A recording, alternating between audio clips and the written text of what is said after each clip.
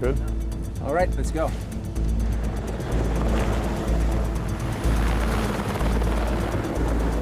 The scientists want to analyze the aerodynamics of Felix in flight.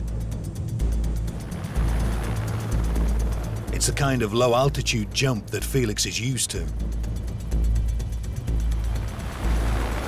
But wearing the suit, even unpressurized, makes it a challenge.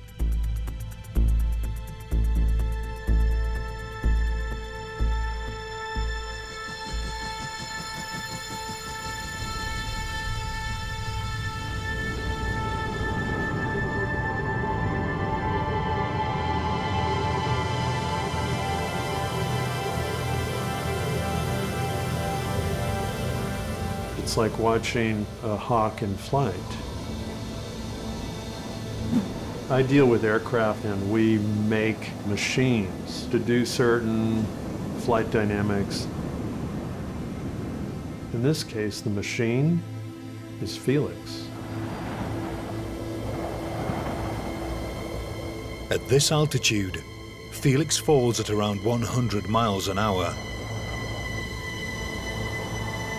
Jumping from 24 miles up, he'll be in a near vacuum. A lack of resistance means he'll just keep accelerating. Faster than a jumbo jet after 25 seconds. Moments later, faster than a .45 caliber bullet. And after 35 seconds, he'll exceed 700 miles an hour.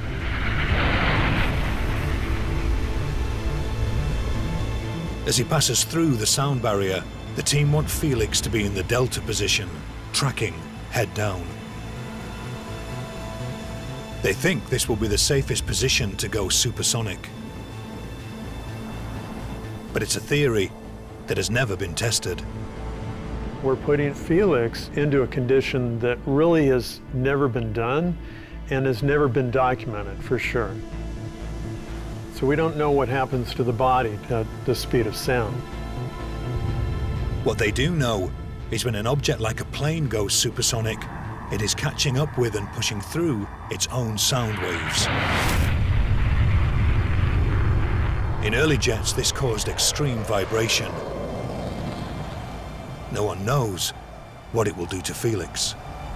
As he pushes closer to the sound barrier, he may potentially have parts of his body that are supersonic, while other parts of his body are not. You end up with a vibration that could cause physical problems because your body is very susceptible to vibration or wave patterns. If you get the wrong pattern, you can cause internal damage to organs. We've created computer models trying to see what we think is going to happen. But after doing all the math, it's still a guess.